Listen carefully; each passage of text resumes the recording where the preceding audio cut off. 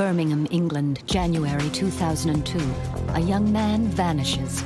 Police think he's a runaway, but a psychic has a vision of a brutal murder. His head was pushed down and he had a blow to the head. He's describing this as if he's watching himself. He's also shown me that he's been buried underwater. Can she convince the cops a killer is on the loose and put him behind bars? Or will the mystery surrounding this young man's disappearance remain unsolved forever? It was really horrific. It was frightening.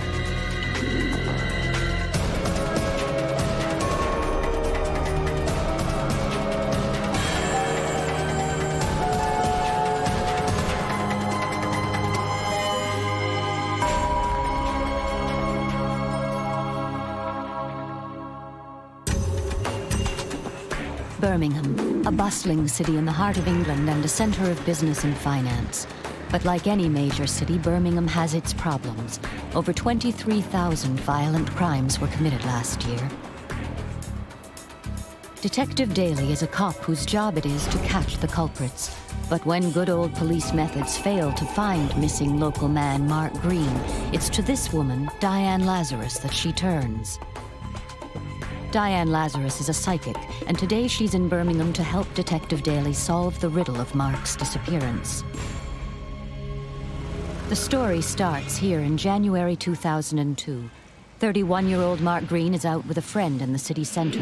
When he doesn't return home, his parents begin to worry. They called the police quite soon after the concerns became quite concrete, and they reported Mark as a missing person. Detective Marcella Daly is placed in charge of the missing person inquiry.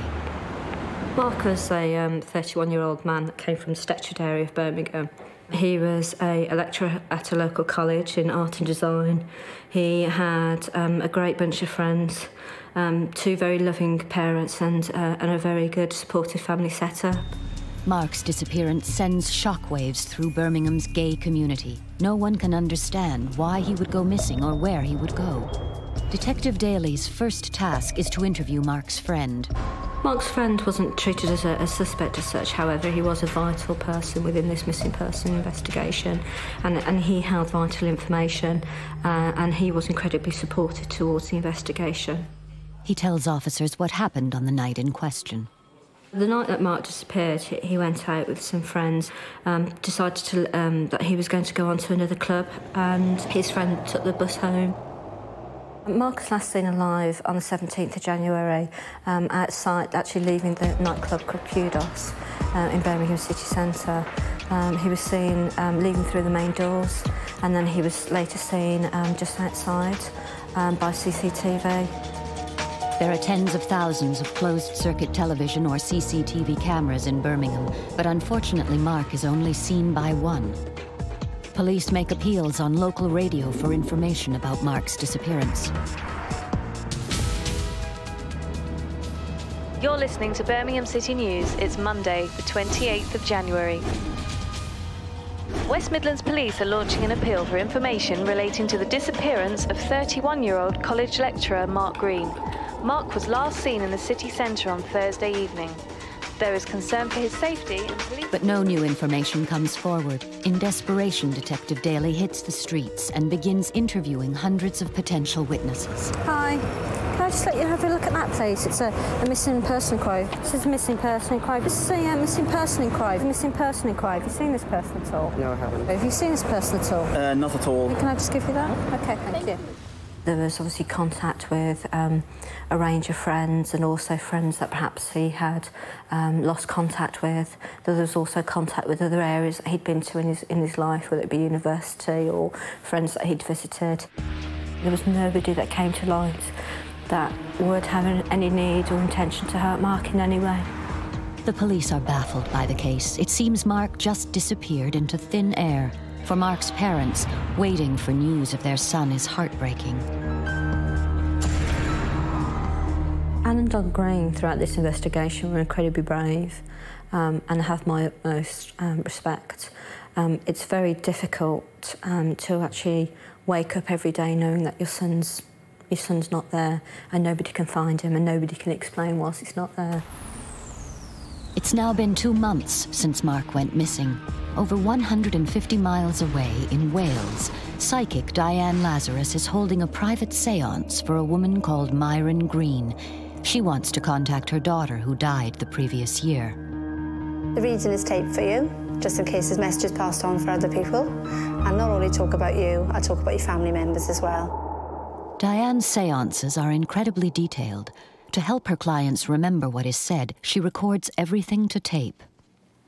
I've got a young lady coming through called Sian, and I feel that she passed over in an accident. She's saying that she loves you. She's now bringing in a gentleman called Mark. She's putting her arm right around him and bringing him forward. And she's saying that he's definitely passed over. Diane thinks that the man is Mark Green. She didn't know that Mark is Myron's nephew or that the police think he's a missing person. Was he in fact dead? I hadn't heard anything about Mark Green at all, in all honesty. You know, the first I heard of Mark was literally through doing that reading. Yes, this is definitely a gentleman called Mark. But that's my nephew, and he's only missing. He's not dead. I remember Myra was literally shaking her head saying, no, you can't have him. So I went in to describe Mark. He's got brown hair. He's got a lovely smile. He's saying he likes art. He's also shown me steps towards a college, so I feel he worked in a college. He showed me he used to carry a rucksack. He was always in a rush. Well, that's my nephew. He's a lecturer, but he's not dead. He's definitely passed over in the spirit world. He's quite distressed because he's saying that... Diane's description is so accurate, Myron has no choice but to believe. She's very upset, but worse is to come. Mark is telling me that he's not missing. He has not walked away from his parents. He's quite distressed because he's saying that he's been murdered. I don't think for 1 minute that she expected this to happen, simply because she thought she was coming for a reading, she might have a message from her daughter, but she was really taken back by the fact that I had Mark in front of me. Diane describes what she believes happened to Mark on the night he disappeared. He's saying that he went to a nightclub, and as he walked from there, he was attacked. He's saying that he had this nasty blow, something really heavy hit him at the back of his head. He's saying that he's buried underwater. And then went on to say that it was a lady that's going to help solve the case. It was a lady that was short hair, nice eyes. He also mentioned there was going to be a television appearance, and after that, the crime will all be solved. But is Diane right? Has Mark been killed and buried underwater? Were the police wrong in thinking he is just missing? Myra was really taken back. I remember seeing her slumped in the chair, just couldn't believe what I just told her. And she said she was shaking with this tape in her hand, saying, I know what I'm going to do with this tape. I'm going to pass this on and get it to the police.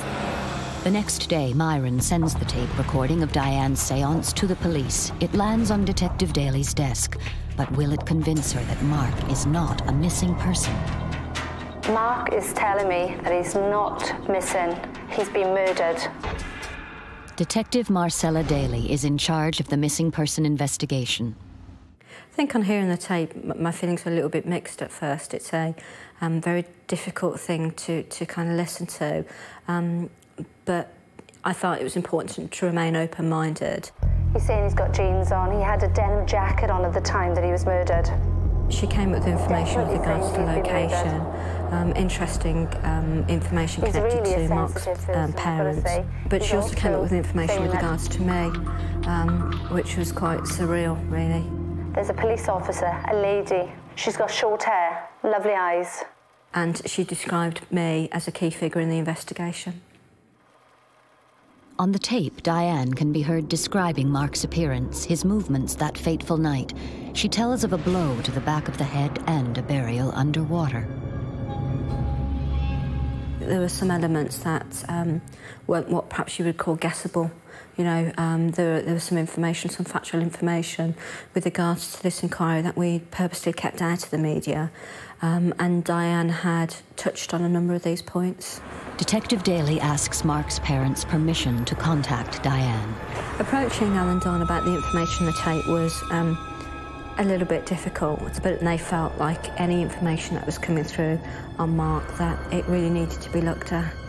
I had a phone call then from the West Midlands Police, Marcella Daly, and she was asking me, how do you know about Mark's murder? How do you know all these details? There's no way you could know all these details. She was very much taken back as well, and I felt I was being really questioned, big time. So I just answered as best as I could and tried to explain that I'm not a crackpot. Mark is in the spirit world, and he's given me the information. Got very good vibes from speaking to her, and she seemed genuine and very supportive to what she wanted to help, and she agreed to come down to Birmingham to meet me. I was really nervous when I was invited up, but pleased as well, because I felt I'm going to get closer to this. I'm going to help Mark to hopefully find his body and deal with it. The involvement of a psychic medium was completely new to me, but she had vital information with regards to Mark's disappearance that really I couldn't afford to ignore. Detective Daly decides to team up with psychic Diane Lazarus. She takes her to the place where Mark was last seen alive. Can she make a psychic connection with Mark and help convince Detective Daly that he has been murdered?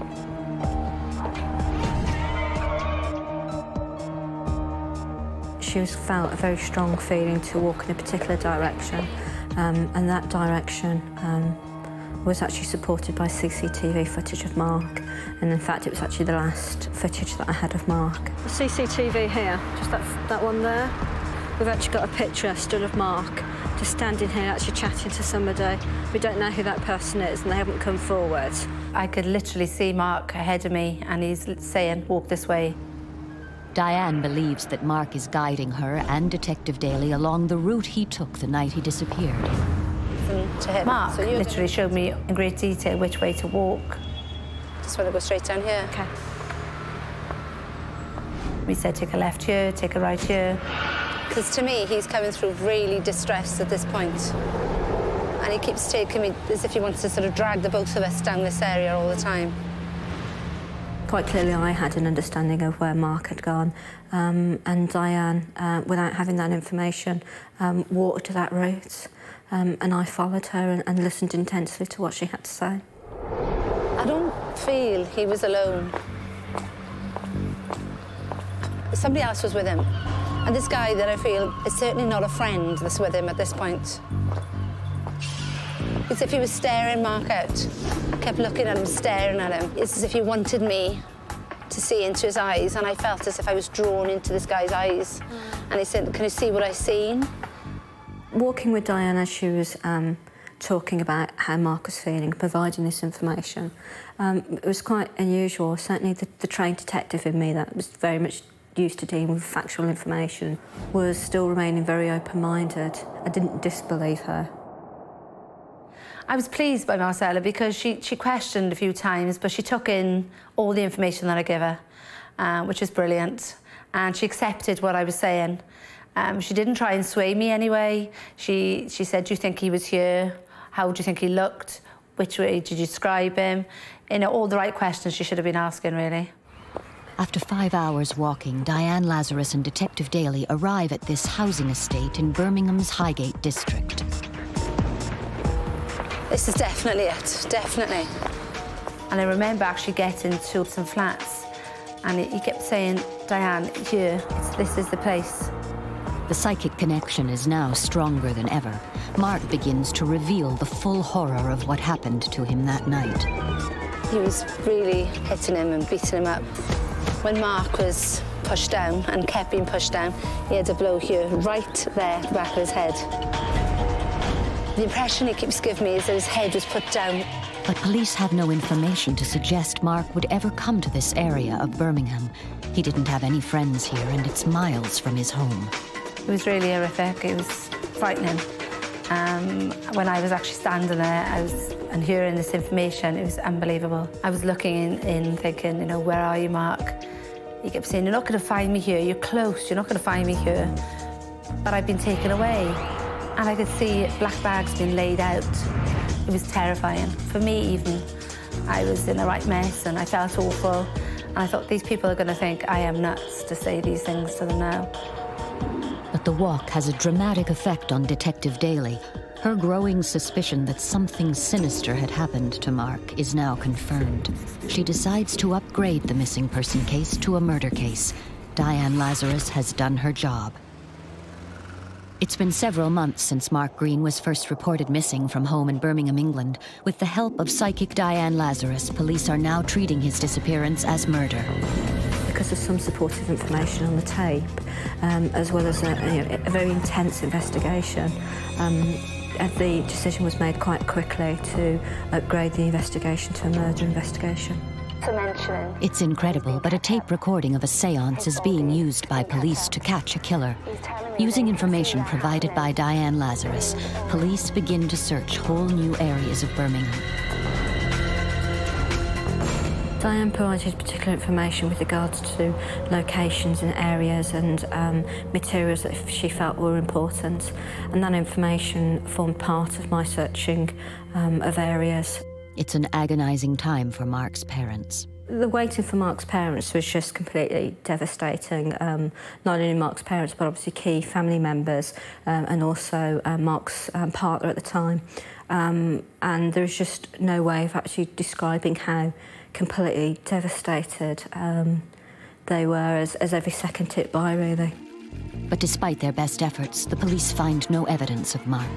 It was very frustrating for me as an officer, the main officer in the investigation, not to find Mark when I felt so committed to finding Mark. It isn't just Detective Daly who's growing frustrated. The length of time that Mark was sort of waiting for this case to be resolved, it was actually frustrating for Mark. But in that time, I actually did his mum a reading and his dad. And Mark actually told me that there'd be a television programme, and after that television programme, the whole thing would be actually solved. This is the second time psychic Diane Lazarus has said a TV show will lead to the crime being solved. The first time was during the séance over 5 months ago.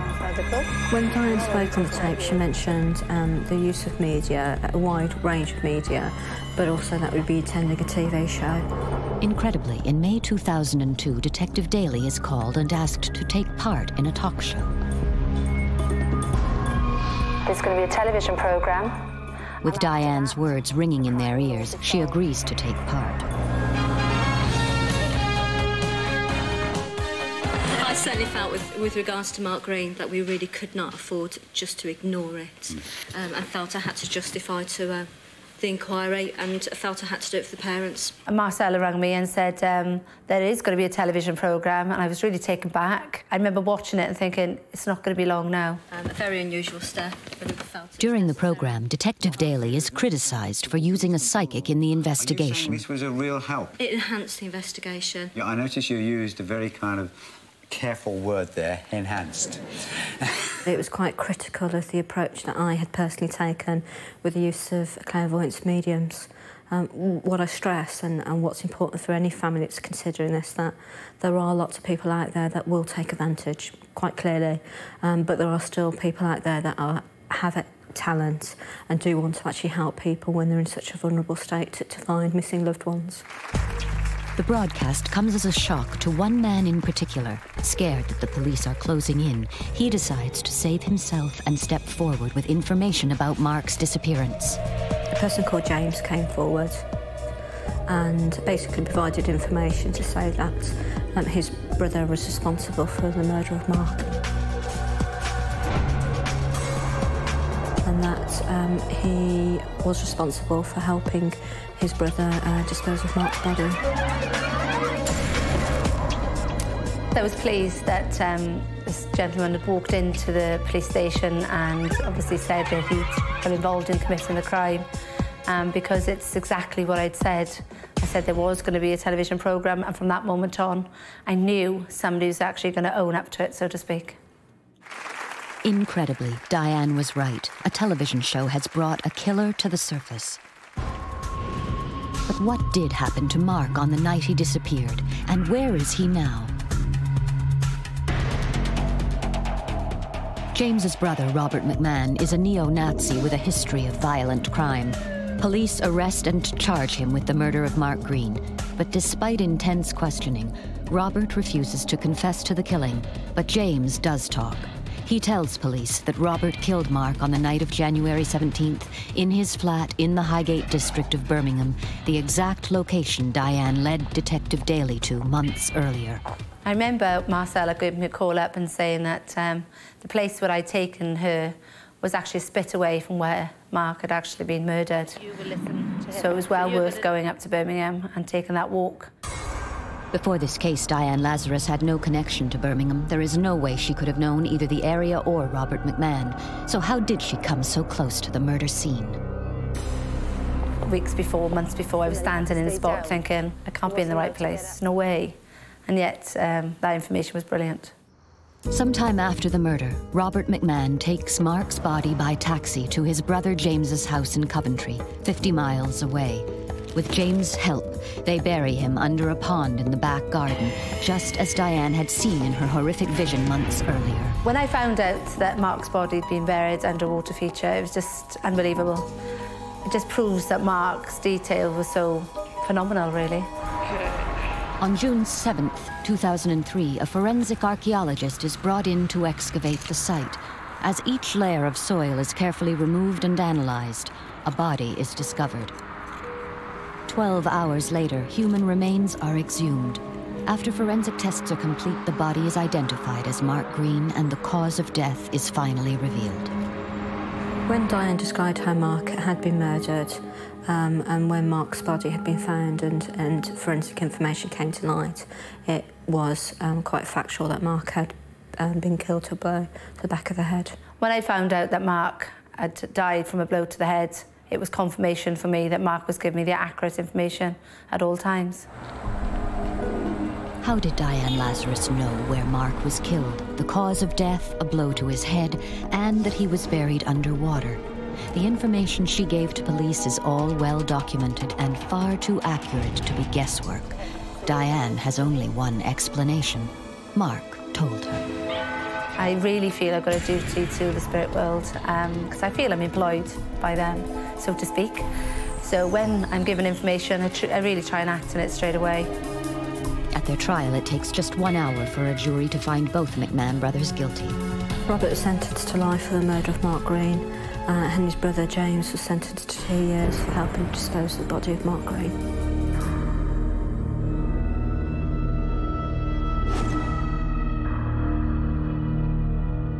I think Mark's parents had basically been to hell and back with Mark's disappearance and murder.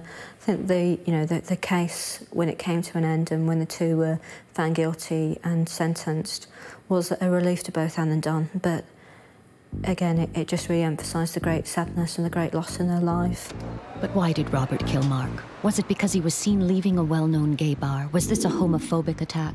Or was he just in the wrong place at the wrong time? If this was just a random act of violence, would police have solved this case without Diane Lazarus' information? One thing is certain, Diane's prediction that a TV show would lead to the crime being solved did encourage Mark's normally reticent parents to appear on TV with Marcella Daly. Without that show, James McMahon may never have come forward and given evidence against his brother, Robert. I think Diane was helpful in solving this case. She certainly enhanced the inquiry and provided information that led to a number of lines of inquiries and obviously with the end result of finding the people that were responsible for Mark's murder. To this day, Diane says that Mark still appears to her. She feels he is one of her most trusted spirit guides. It still comes through, I still have conversations, and it's fantastic, actually.